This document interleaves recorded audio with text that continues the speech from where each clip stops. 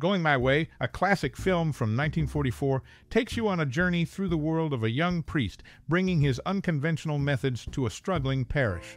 The story unfolds with a mix of humor, shock, and sorrow, making it a roller coaster of emotions.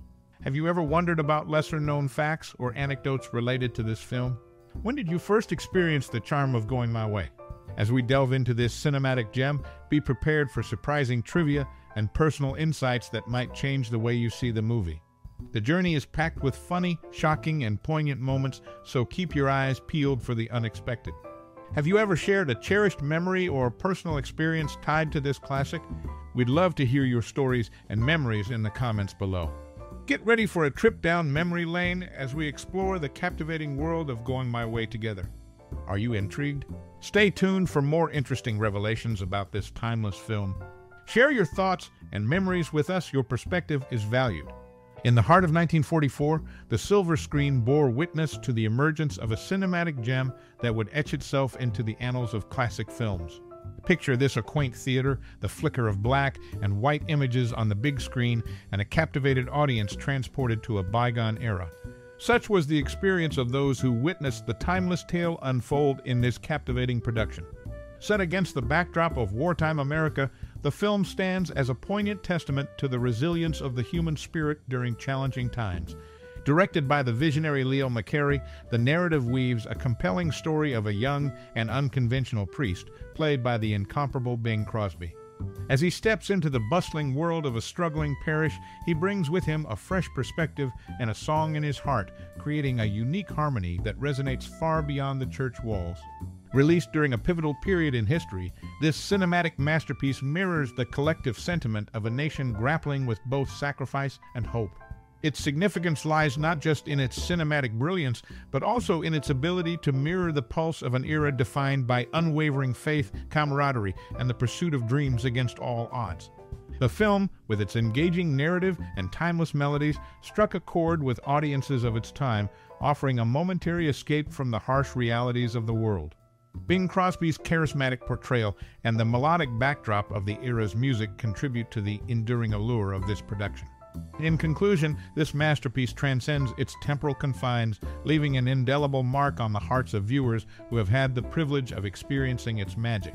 It remains not just a film, but a journey through a pivotal era, guided by the unwavering spirit of its characters and the enduring power of hope, a testament to the artistry of storytelling that resonates across generations. In 1944, Risë Stevens portrayed Genevieve Linden in the film, taking on the lead role in Carmen at the Metropolitan Opera. It's worth noting that she didn't make her debut in this role until December 28, 1945, a year after the movie's release. Jean Heather, cast as a young aspiring singer secretly married to Gene Lockhart's son, was on the brink of stardom under Paramount's grooming. She featured as Barbara Stanwyck's stepdaughter in another 1944 Paramount hit, Double Indemnity. Unfortunately, Heather's promising movie career was abruptly cut short by a severe auto accident that resulted in serious head injuries. She completed only 10 films before this unfortunate incident. Bing Crosby, a prominent figure in the film, performed Swinging on a Star by Jimmy Van Heusen, a song that later won an Academy Award for Best Song. This marked one of 4 different Oscar-winning songs Crosby sang in his films. In summary, the film, featuring Risë Stevens, Jean Heather, and Bing Crosby, holds historical significance with its portrayal of the opera world and the success of its Academy Award-winning song. Risë Stevens' later Metropolitan Opera debut adds an interesting layer to her involvement in the movie. Jean Heather's career was tragically cut short, and Bing Crosby's rendition of Swinging on a Star stands as a notable highlight in the film. Barry Fitzgerald clinched his sole Academy Award nomination, securing the Best Supporting Actor Oscar for his dual roles in the film. Notably, this recognition remains his only brush with the prestigious awards. The film's triumph at the box office owed much to its soundtrack, featuring the chart-topping song Swinging on a Star. Sung by Bing Crosby, the tune became one of the highlights of Crosby's extensive recording career, adding to the movie's success. Director Leo McCarthy etched his name in history by becoming the first individual to bag Academy Awards for both directing and writing for a single film. His dual wins solidified his status as a groundbreaking figure in the industry. In summary, Going My Way left an indelible mark with Barry Fitzgerald's unique nomination, the film's soundtrack contributing to its box office triumph, and Leo McCarey's historic Dual Academy Award wins for directing and writing. A noteworthy cinematic achievement indeed. Barry Fitzgerald, despite portraying a Catholic priest in the film, was, in reality, a Protestant. Interestingly, his portrayal of crossing himself in the movie wasn't aligned with Catholic tradition. On several occasions, he mistakenly went from right to left instead of the customary left to right. The film's first public showing on April 27, 1944, had a unique premiere reaching 65 military locations, spanning from Alaska to Italy and from England to the jungles of Burma, primarily in Europe. Father Fitzgibbon, played by Barry Fitzgerald, claims to have been a priest for 45 years in the film. However, considering Fitzgerald's actual age during filming, this would imply he entered the priesthood at the age of 11. Barry Fitzgerald at the time was only 56 years old. These intriguing facts add layers to the film, providing a glimpse into the actor's background and the unique circumstances surrounding the movie's premiere. A Protestant portraying a Catholic priest and the unconventional screening locations contribute to the distinctiveness of the film's history.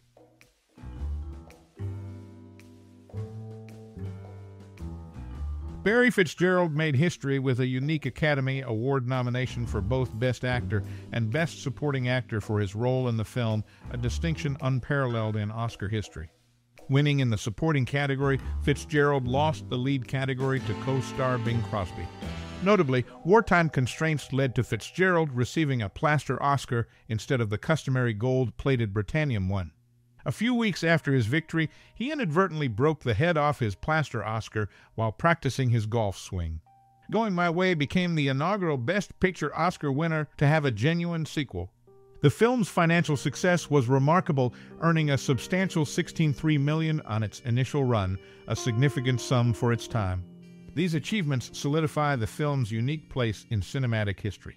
In summary, Barry Fitzgerald's unprecedented dual Oscar nominations, the film's groundbreaking status as the first Best Picture winner with a true sequel, and its substantial box office earnings mark Going My Way as a distinctive and influential work in film history. Going My Way, a groundbreaking film in cinema history, achieved a remarkable feat by clinching the Best Picture honors at both the Academy Awards and the Golden Globe Awards, an unprecedented accomplishment. The movie faced bans in several Latin American countries due to a seemingly trivial yet impactful detail. Bing Crosby, portraying a priest, wore a white shirt. This simple choice stirred controversy and led to the film's restriction in certain regions.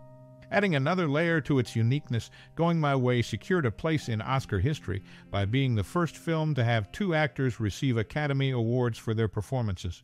Bing Crosby's portrayal earned him the Best Actor title, while Barry Fitzgerald, in an equally noteworthy performance, took home the Best Supporting Actor award.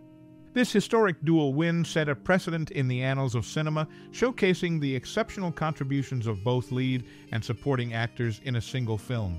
In conclusion, Going My Way stands as a trailblazer, not only for its dual Best Picture triumphs, but also for overcoming bans and paving the way for dual actor recognition at prestigious awards.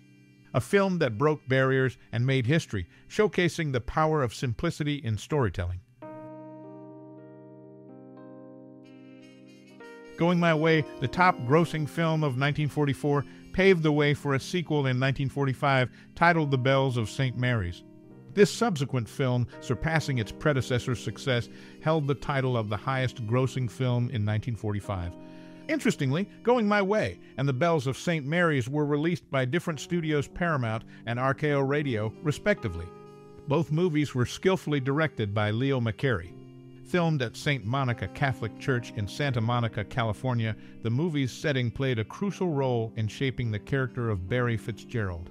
Drawing inspiration from the real pastor, MSGNR, Nicholas Keneally, Fitzgerald's character was influenced by the nuances of the church's irascible leader. Additionally, the film brings an unexpected connection to the world of sports. The St. Louis Browns, featured in the storyline, later transformed into the Baltimore Orioles. Originating in Milwaukee as the Brewers, this franchise holds a significant place as one of the 8 original charter teams in the American League. In summary, Going My Way's triumph at the box office, its successful sequel, Leo McCarey's dual direction of the two films, the unique filming location, and the subtle sports connection add layers to its cinematic legacy.